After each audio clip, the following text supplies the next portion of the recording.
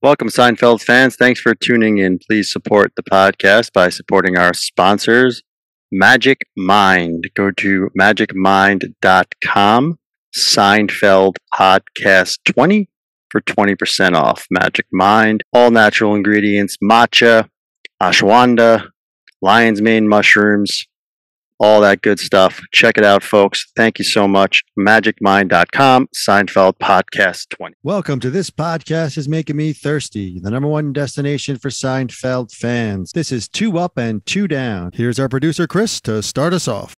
All right. Welcome back, Thirsty fans. Another episode of Two Up and Two Down. Today we are doing The Gymnast, a season 6 episode. And Tony, let's go over to you. What's your first up? Two up and two down. We're given two positives and two negatives for this episode. The Gymnast. Berg and Schaefer, better. One of the better writing teams went on to great things, and they definitely had some solid Seinfeld episodes. This is a solid season 6 episode. This is what a season 6 episode is kind of all about. This is a quintessential season 6 episode, if you will. But you know what? My ups are all going to kind of be in the similar realm, if you will. And I'm going to start with one of our favorites, Back at Monk's. We love the Back at Monk's conversations, where George is explaining to Jerry how he ate the eclair.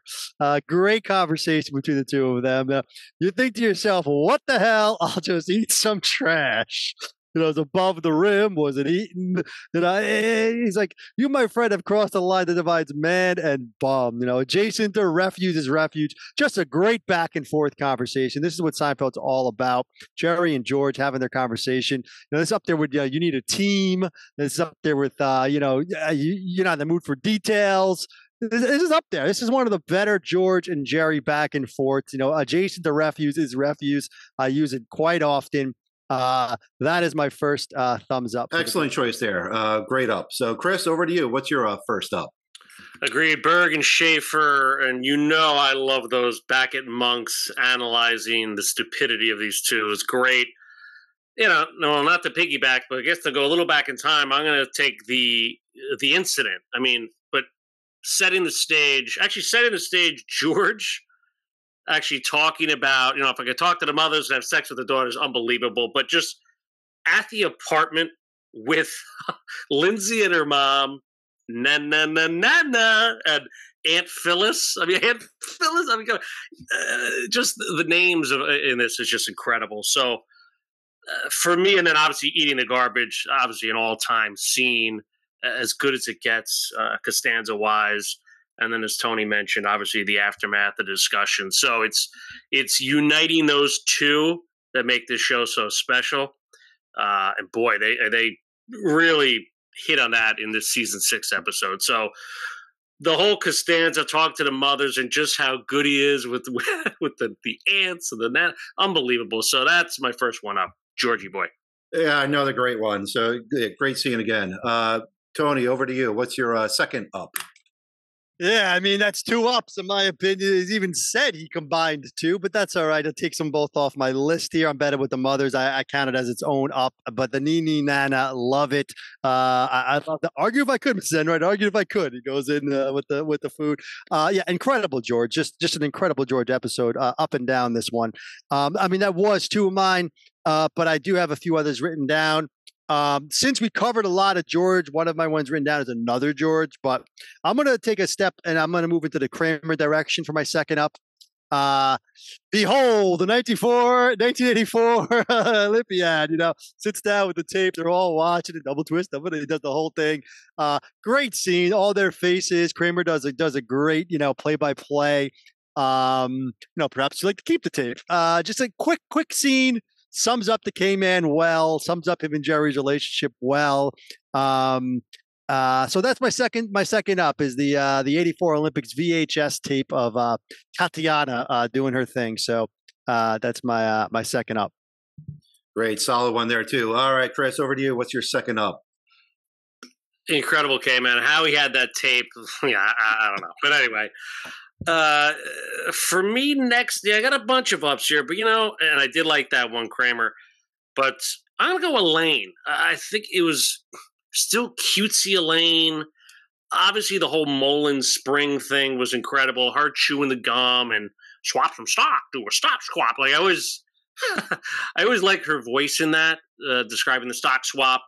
And then obviously kind of the cutesy toughness when she breaks the picture thing with Mr. Pitt and she's like, get her, control yourself. It was Elaine the way we love Elaine, more controlled cutesy anger versus rough bitchy anger, if that makes sense. So for me, Elaine, Mullen Spring, the whole thing, second up. Yeah, great point with Elaine. I love the cutesy Elaine over the more strong-headed, angry Elaine that we see later on. So yeah, good up there. So strong ups. What do we got for downs? Tony, back to you. What's your first down here? Yeah, I don't have a lot of downs here. And the downs I do have, they're this is a tough episode to find downs because it's just a solid episode, right? It's just an hour. It's a really good season 6 episode, just solid. I did like the swap stocks thing with Elaine, but I didn't love I'm not a Mr. Pitt fan. I don't know. I never been sold on Mr. Pitt.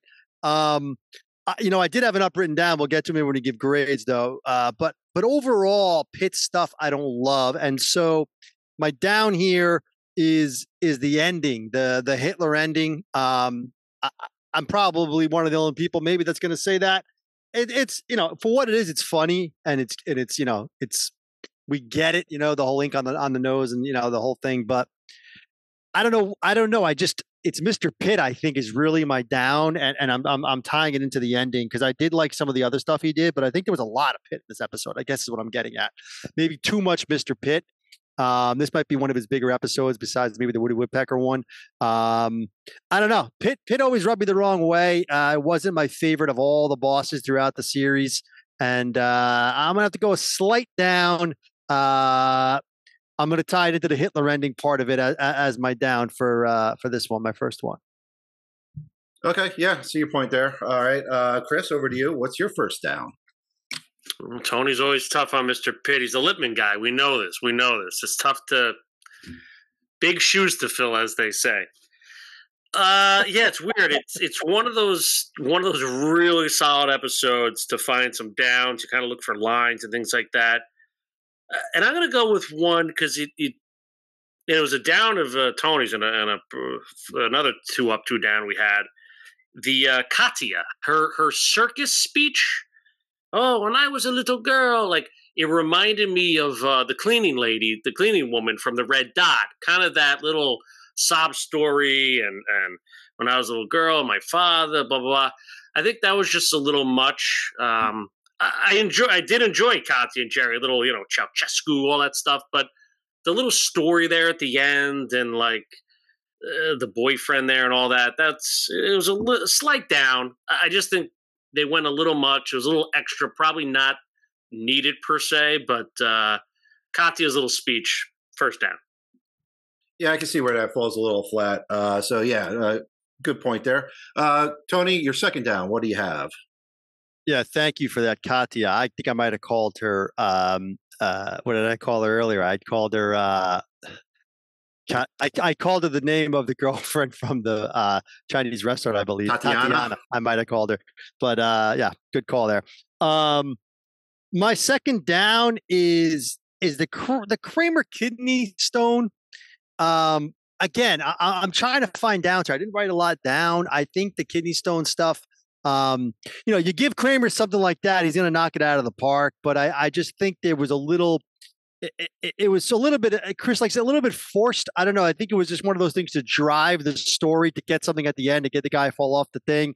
There was a lot, I don't know. It just seemed like that's all they did. Kramer had a kidney stone, and that's his storyline. Let him run with it, and he did. And Michael Richards is going to do what he's going to do, obviously. But, and then he really, the big part too, when he falls off his couch, I was trying to hit a double heck, whatever. Like, okay, fine. Just watch the tape. Now he's doing gymnastics in his apartment. I don't know. My down here is really the Kramer storyline with the kidney stone. Could have been something else. I think they just kind of gave the K-Man something to do. And obviously they thought he'd just be able to run with it. And it's kind of, the writing there, I think, that's kind of, I don't want to say a cop out. I mean, we're not talking about a horrible storyline here, but we're looking for downs, and so that's my second down. Yeah, I guess that kidney stone thing gives Kramer a chance to do some physical stuff, and acting and all that stuff. But anyway, all right, that's a good down. Chris, what's your second down?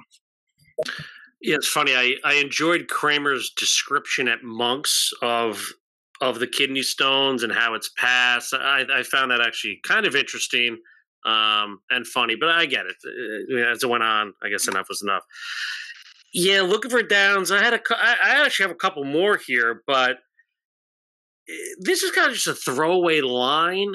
And I know it's a famous line, and you guys are probably going to call me crazy, but the line, you can really talk some trash, but I guess that's better than eating it.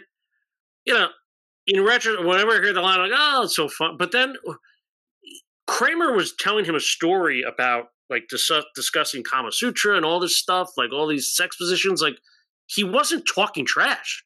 Like, so I felt like they just like forced it in so they can get that joke of eating the trash in. And again, as an analyst here, this is me live watching it today. I picked up on it, and I thought it was,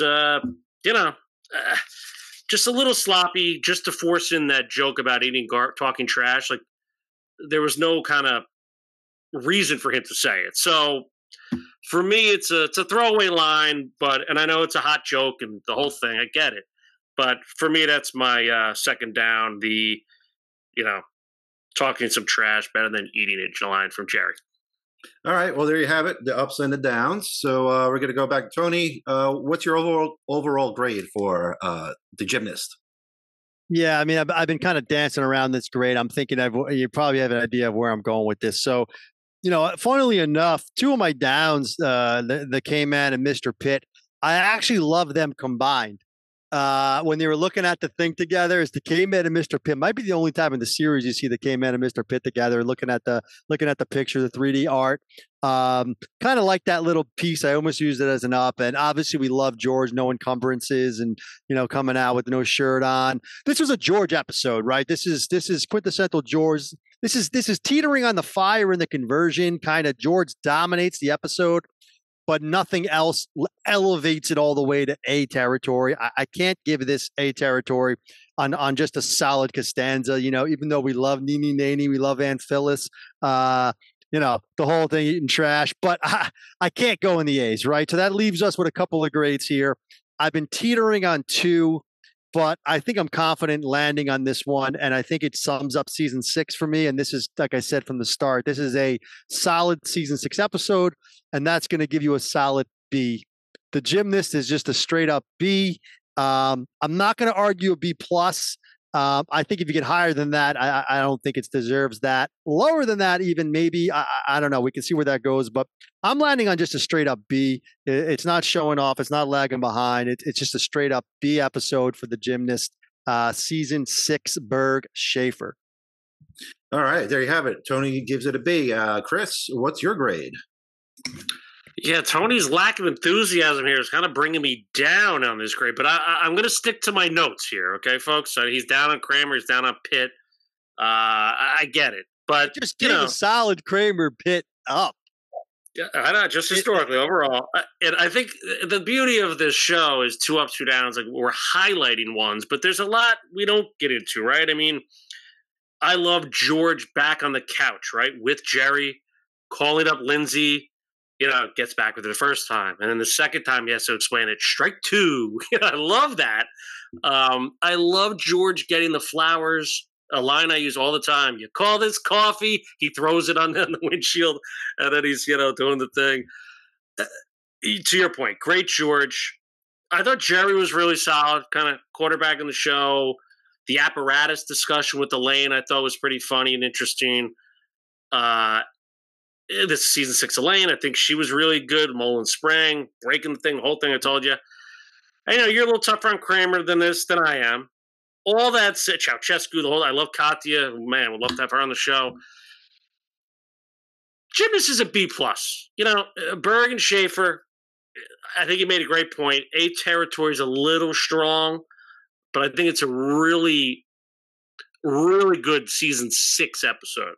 Okay, no Sharonis. We know that, but I think this has a little season 5 feel to it. So B+ for the Gymnast. I agree, and I had B+ as my other grade, and this is just a case of you giving George the extra bump. This is a George episode, 100%. Everything you mentioned, the couch I love, the explaining stuff, the Lindsay on the phone, all that's George.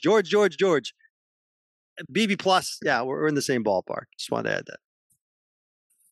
Well, there you have it, folks. It's a B and B+ respectively, and that's the Gymnast. It's a fun watch always. So thank you guys and everybody. Let's tune into the next one. Thanks.